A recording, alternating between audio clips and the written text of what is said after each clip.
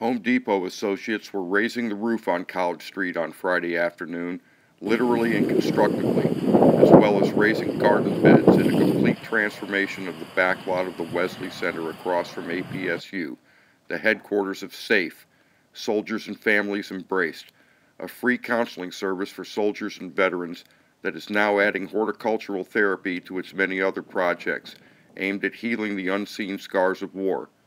It is called a war garden, but it is intended as a place of peace for veterans and their families.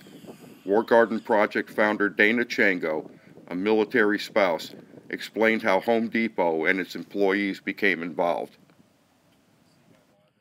Well, once a year they always do projects that Aprons in Actions, and through the Home Depot Foundation again, we were able to get, with being supported by SAFE this time, we're able to acquire a $12,500 grant to be able to do this location.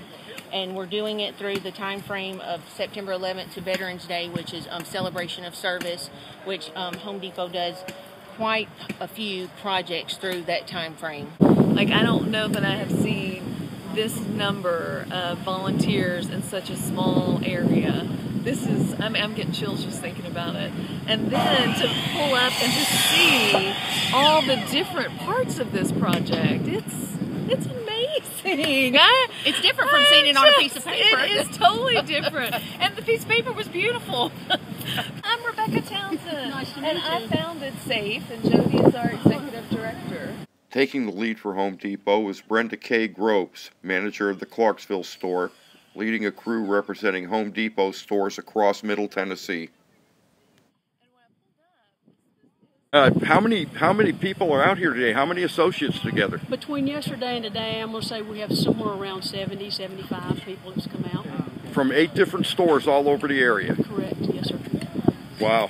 And can you, I mean, just with your familiarity of these types of projects, any idea what the labor on this would run, let alone the materials?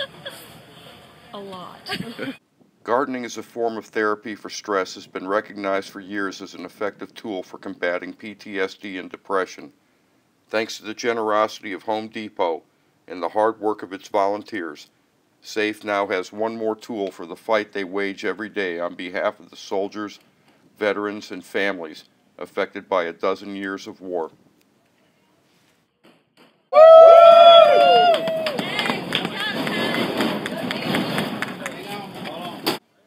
Reporting from a new kind of victory garden, this is Philip Gray for the Leaf-Chronicle.